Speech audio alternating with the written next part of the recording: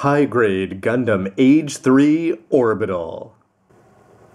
Hey, what's up again, everybody? Robert1D4, 2Rs2Bs, GundamReviews.net, and if you've checked out the earlier parts of this high-grade Age-3 Orbital, you may have noticed that I'm a little bit starstruck so far. But anyway, let's take a look, after seeing the MS last part, at the transformation and seeing if I'm going to be a little less struck.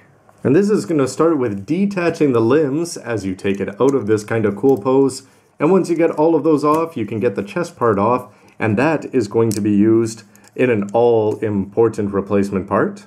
As with the legs in a more normal position here, you can take the waist skirt, flip that down, and then you're going to have this attachment point with its nice cool green part there that's nicely provided on the A-plate. You could chop off a little bit of silver if you wanted to, the way that I did with the Core Fighter, and I'm sure other people have a better system, and you could have a little bit more reflection there, and you can just attach this on. The PC2 underneath is not going to impede. Then it's time for a little bit of alley-oomph here, as you're going to kick the legs up and then bend them back at the knees. When you do that, you want to make sure that you're actually going to get the gray part to go down and flat. You can imagine that this is going to make it look a little bit more like a futuristic space airplane that's definitely not a Gundam's legs just bent over. And you'd think with the arms there might be something funky that you have to do with the transformation. We've done all sorts of things like moving the cuffs around on some of the previous Age kits, but no, the only thing they're telling you to do is to twist the hand off to the side, and then all you have to do is bend it up and you're going to get that nice 180 there, revealing some of the elbow, and this is still going to keep all the thrusters thrusting in the right direction. But that is all there is to it. You're just going to attach them on and have the hands there looking a little bit awkward as this guy, the G Viper, is ready to, well, punch the future, I suppose. Last part of the transformation is to take the Sigmasis rifle, which you can attach on when it's in MS mode. You can take that part, bend that down, and then plug it into the top. And when all is said and done, besides the fact that you're going to have the action base sticking up a little bit awkwardly there, you can fix that by attaching the Core Fighter on. I'd like to sell you on this kit, and by telling you that the MS mode is fantastic, but I can't not come even close to saying the same about the transformation. The bent back toes is going to help a little bit there. Here you're going to see those gray seals even more. The yellow on the thrusters that are often hidden, well, if you're just going to have a boring pose with them just pointing down, that's going to be helped by the fact that you're going to see a lot more yellow in the fact that they're protruding there, so you get to see it from the side. And on the side skirts, all the yellow at the bottom is going to pay off. But really, what else can you say besides the fact that you've got the legs bent at a 90 degree there, the elbows are bent up, and outside of the fact that you're going to have that clear green part for the cockpit there, I can't really say that this is looking pretty cool, but what do you think? If you saw the review of the normal, though, you've seen that the Core Fighter, though, is a pretty cool thing here. Just in terms of moving the thrusters down, you're able to take these and move those around, although that doesn't really change all that much, just in terms of the aesthetics here. But you're going to have this blue part down here that you can take, and unlike a lot of Gundams where, yes, this one is just going to be awkwardly bent over with his arms and legs bent there, but with this one, they do at least have the plus of hiding the head, which a lot of Gundams have not learned.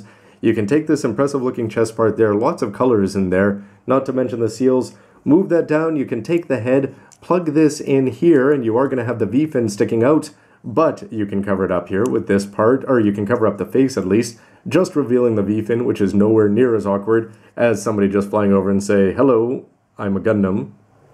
And yes, I'd say the two of them attach together, and in terms of attachment points, this one has 3 options there, the way you attach the gray part on. This one, only 2, but you're going to see a lot of nice colors, and the blue, for whatever reason, just seems to help this guy look a little bit better, but at the end of the day, the Viper, a little on the so-so side. And for a rotating comparison, here it is next to the high-grade Clanch, and this one is definitely not one that's just going to look like a bent-over Gundam. He at least has a few more details built in, plus the added bonus that you are going to be getting an action base with both, and you gotta love the fact that you're going to get the landing gear there. It's going to help keep it flat on the ground, no option whatsoever with this, although again, with the action base included, it's not such an issue. Both of them are going to have smooth legs, and they're both going to have the toes going back. Both hide the face. I'd say that the H3 does it better. But the arms and the thrusters, overall, I'd just say that the Clanch is going to look a little bit more like a futuristic spacecraft, and not so much just somebody planking in space.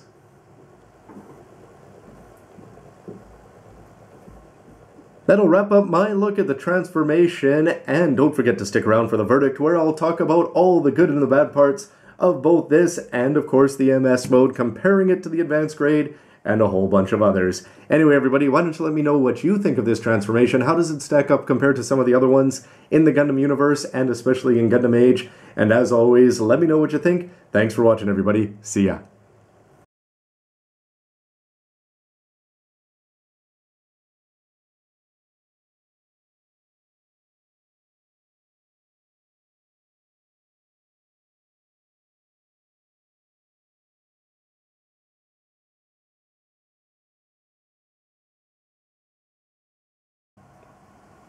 You know, it's sort of weird because 2 HG clanches were bought, not just for the more factor, but I suppose because Derek and Jonathan are going to look good. But that does allow one to be shown off in MS and one to be shown off transformed.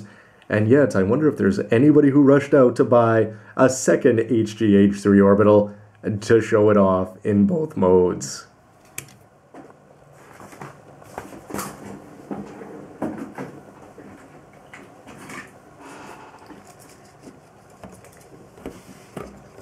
Blech.